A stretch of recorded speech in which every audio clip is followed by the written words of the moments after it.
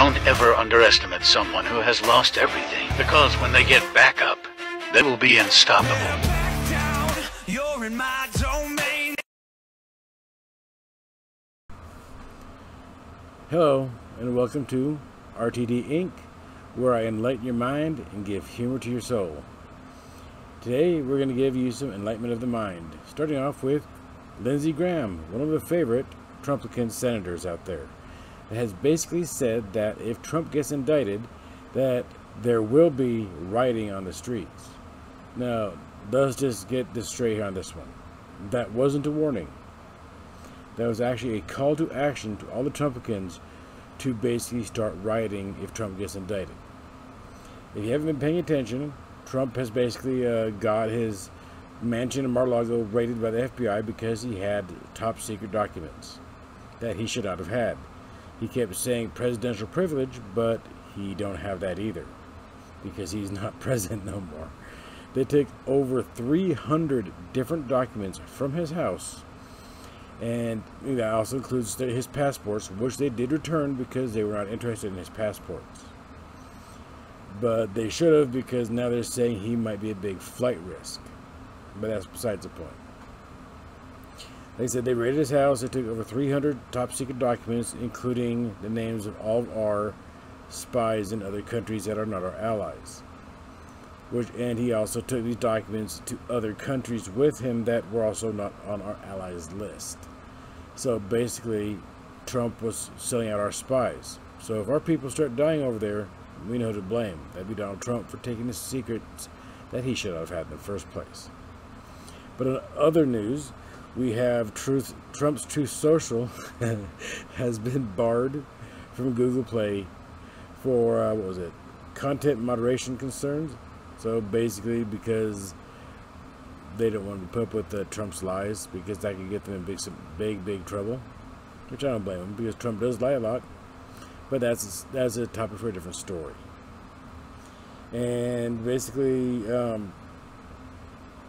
it's just weird that he cries so much on his Truth Social. I mean, let's put it this way. I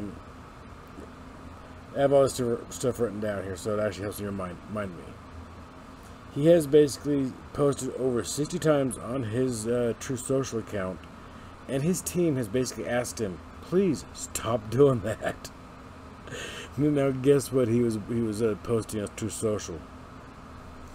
Well, to make your answer easier, he posted on Truth Social, why are people so mean? Well, Donald Trump, if you see this video, which I doubt you will, but if in case you do, why people are mean is because you're one of the worst presidents in history. I mean, you try to run this country like your own personal company, and I'm sorry to say this, but none of these Americans work for you. You're a public servant. Well, should I say, were a public servant. Now you're just a has-been. But when you were president, you worked for us. And that whole big tax cut that you actually gave the rich, of what was it, 1.2 trillion tax cut that you gave them, I'm sure they're thanking you. But the rest of us, the poor and middle class, know that you're just an idiot. But that's besides the point. But why are we so mean? I'll let other people on here comment if they would. Or tell us, why do you like Trump? And why you don't like Trump? What he's done for you and what he hasn't done for you. As I put on a different social media account, I did say Trump did do one very good thing when he was in president. He made it so it was a mandatory 7-year sentence for animal abuse. Well, I'm trying to figure out when he's going to get charged 7 years for every one of the animals he abused, knowing as his Trump cult members. Because, come on, he's scamming him for money. I mean, really? He took $250 million from these people, and they're still giving him money. They're still praising him like a god. In fact, I think I saw a posting somewhere from one of them that said that Jesus bows down to Trump. Excuse me, but no, he don't. Jesus was stuff a lightning bolt right up Trump's ass, given half a chance, because Trump is pretending to be a god when he's not. But different story. The main story we have today for you is basically it's very, very important. Mississippi basically has no drinking water. Well, to be more precise, Jackson, Mississippi has no drinking water. From what you can see from right up here, it tells you the whole story, but basically what happens is their water facilities have failed. And now the National Guard is handing out bottles of water, so if you're in Jackson, Mississippi, do not drink the water. It is not good for you. It actually might cause you harm.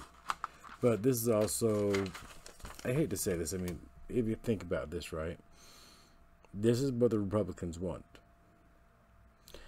Because they're trying to say that our Social Security is an entitlement, but yet we pay into it. But they want to take it away from us because it's an entitlement in their eyes. Social Security Administration and the Social Security you receive when you retire is basically a self-sustaining fund that you pay, that everyone that pays taxes pays into. Everyone knows this. Why would that be an entitlement when you pay into this and it should pay you back at the proper time? So, and then also saying how Medicare is also an entitlement. Well, sometimes it's not exactly an entitlement. It's more of a necessity. There are many people out there that can't work and can't, because of that, are unable to afford proper health insurance, and are senior citizens. Because that's who they're really attacking on these ones. They're not attacking people like me that's still working and still paying my taxes. They're attacking the people out there that are on a fixed income, aka Social Security, and are dependent on Medicare because that's the only form of insurance they currently have. So they're not attacking. Like I said, Trump once said that they're not coming after him, they're coming after you. Well, what Trump doesn't realize is that's just the Republicans' motto. The Republicans are coming after us. They're trying to take away our Social Security, our Medicare, and that's just not right.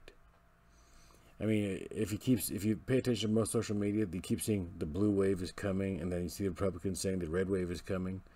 Well, I don't need to know about the Republicans' red wave. They can go to the store and buy some feminine products and fix that themselves. But if you've been paying attention to what the Democrats are trying to do, I mean, if Independent ran, that'd be pretty sweet as well, because independents are pretty cool, because they see both sides. And they see which one's which one's a lesser evil than the other one. Yes, I grant you, Bernie Sanders, the main independent right now, he's basically living off what he makes off of being in Congress. Whereas most of the other politicians, not just Republicans, but Democrats as well, are making millions. And I do believe it says in the Constitution somewhere, or in the Congress's guidelines, that Congress shall not make any money outside being a member of the Congress. In other words, the Senate and the House representatives shouldn't be making money while they're inside Congress, when they're inside the House of Representatives or the Senate. And we all know that that's not happening, because if you pay attention to the Republicans are getting like super, super rich. I mean, super rich. And that's all because of the NRA and other places along those lines that believe that, hey, everyone needs to have a gun. Well, you know what? Not everyone needs to have a gun, because I do believe, what was it, Texas actually passed a law that says that you don't have to be 21 to buy a gun. That's just what we need. A 13-year-old kid walking down the street with a 9mm pistol shooting bullets. That is the perfect example of why we need stronger gun legislation. That should be national. That should override certain stupid laws put by the state. But basically, it's becoming sad lately, because you pay attention to Ted Cruz, and he's all for gun legislation, but yet, not gun legislation, but making so he gets money from the NRA because he's Republican. But the funny thing is that Donald Trump has basically insulted his wife, like I think 2 or 3 times so far, and Ted Cruz still kisses his butt. I mean, how messed up is that? You gonna kiss the man's butt that's called your wife ugly? I mean, come on, really? If some dude that was my friend called my wife ugly, like, dude, what you say? Because it'll be the last mistake he makes, because he'll lose a friend in the process. But I guess money is attracted to money, so as the world turns, What can I say? I'm sure you all remember that old soap opera as the world turns, but in certain cases, that's how it is nowadays. But before I make this video go longer than it is, I just wanted to hop on here and give you guys a quick update to let you know the mess that this country is in, and the Republicans aren't making it any better. I'll give you another example before I go away. I think in Tennessee, they have a law there that basically says that you can marry a 13-year-old girl, which is... I don't know why you'd want to marry a 13-year-old girl. That does not make any sense. But I guess it's called the "if she bleeds, she could breed" law from Tennessee, which is this disgusting. But so basically, as you can see, every state that has a very massive Trump-supporting cult in it comes up with stupid laws. But until next time, this is Russ from R.T.D. Inc. wishing you guys a wonderful evening, and I'll speak to you again later.